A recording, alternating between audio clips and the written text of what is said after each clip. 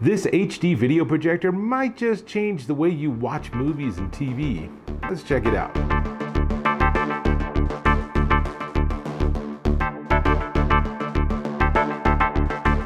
Dave Taylor here, and I'm checking out this. This is the Meauro Wi-Fi Mini HD projector, and it's pretty sweet. As you can see, it is roughly the size of, I don't know, maybe a 4-pack of tall sodas like Red Bulls or something, with a convenient carrying handle. Has the whole lens and everything on the front. It has speakers on the front and back, so you get stereo. There is a focus wheel here, which is obviously very helpful. It automatic keystones, so if you project it at an angle and your image is like this, it'll automatically correct it to make it square. That's pretty darn important.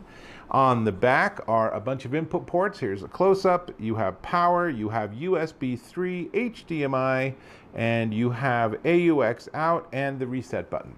And on the top is the power button, but good news is you don't really need most of those because it also comes with a remote control. Now, this remote control does not include batteries, so you'll need to get a couple of AAAs to put in here, but then this gives you all the functionality. You get to all the settings and preferences and everything really handy. So there's more to talk about. Here's the power adapters and stuff, but I know what you want. You want to see it in action. So let's go into a dark room together and have a look.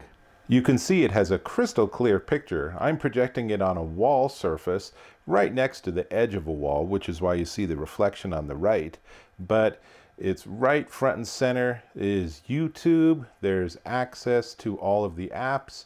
If I want to switch sources, I have my Mac hooked up. So if I go to HDMI, then this is the HDMI input. It takes a second to switch.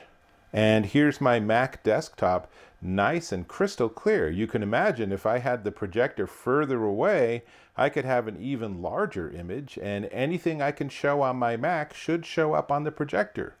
Pretty handy. Now, let's go back with the remote. I'm just going to do the back button. That gets me here.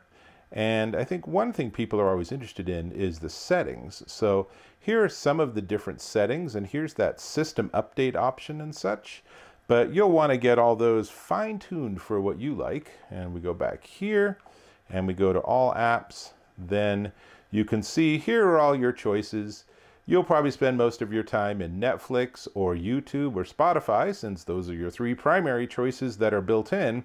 And let's go on to Netflix and see how it looks.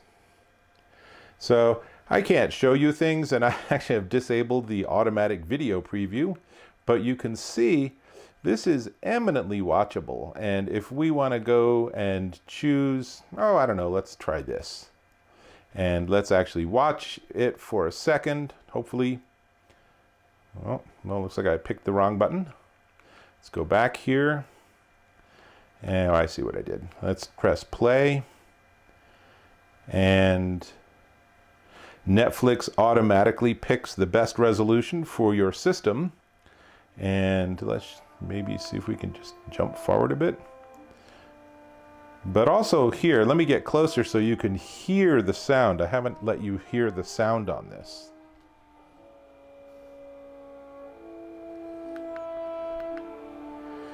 And yes, that's at full volume. So that's about all the sound we're going to do here, because I definitely do not have the rights to the Star Trek motion picture soundtrack. So I'll back up, and we'll leave Netflix. And that's my demo. There's lots to like here with this device, and it's nice and bright, and I'm not even in a completely dark room. So let me jump back on camera. Okay, there are some limitations with this, but honestly, having built-in Netflix, YouTube, and Spotify is pretty good. And of course, being able to switch to anything on a USB, like a thumb drive full of movies, or be able to use HDMI and plug in, honestly, your computer for streaming. You could plug in a DVD player if you wanted to. Anything that outputs, obviously including gaming systems, you could use this as a projector for. Now, let me give you some specs. So it is a full 1080p, so it's 1920 by 1080 in its projected image.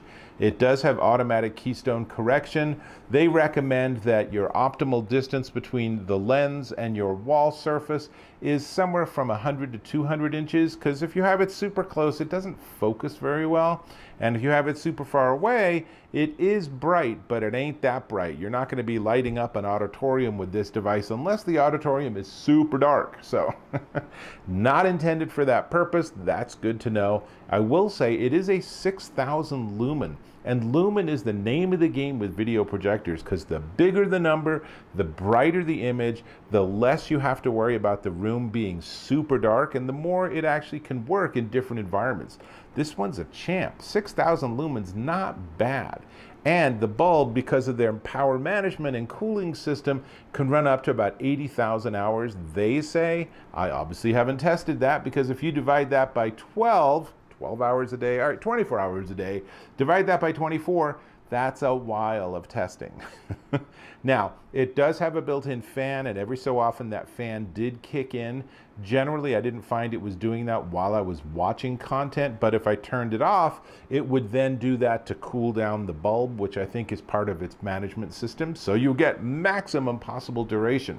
Now, it identifies itself as an Android device, but it's not really running Android TV, so you don't get access to the Google Play Store or anything like that. You can't just install whatever you want. Maybe in a software update they'll do that, and I should note that if you get one of these, you want to immediately do that wireless software update, because there's a big and significant change that they released just a few weeks before I recorded this video. Made a big difference, and it made a difference in what software was available, so you'll want to do that.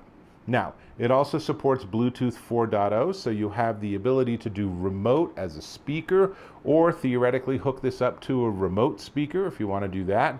Inputs we already looked at, HDMI, USB 3, so you have your options there. You can use dongles. You could use something like VGA. I'm not sure why you would, but you could.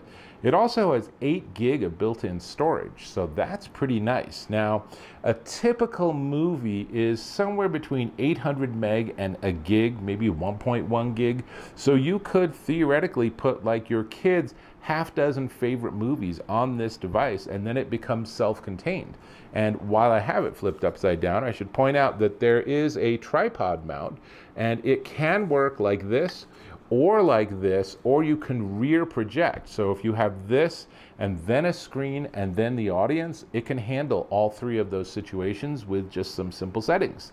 Pretty handy. Again, no batteries in the remote, probably not a crisis.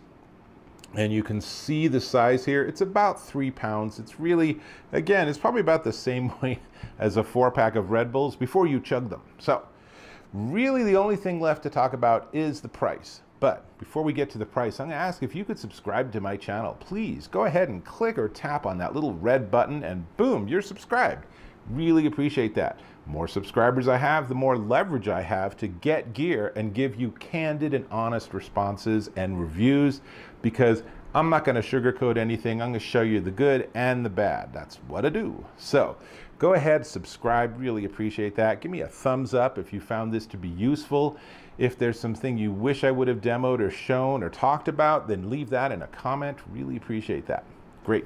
This is the Meauro Wi-Fi Mini HD projector. It is $169.99, and there's currently a $20 off coupon, so it's $149.99 at Amazon.com. If you're watching this pretty speedily after I published it, I also have a discount code that's even bigger in the description of this video, so you'll want to check that out. That makes this a really good price. And overall, this is a really nice, simple solution. They could have added HDMI cables in the box. They could have had a lens cover for transporting it or something, but they also have done something really nice, which is just make a simple, straightforward device that you plug in and you go, and it works, and it's easy, and it has nice sound, and there's lots to like. So I'm gonna go back to my movie, which means I'll hope to catch you in my next video.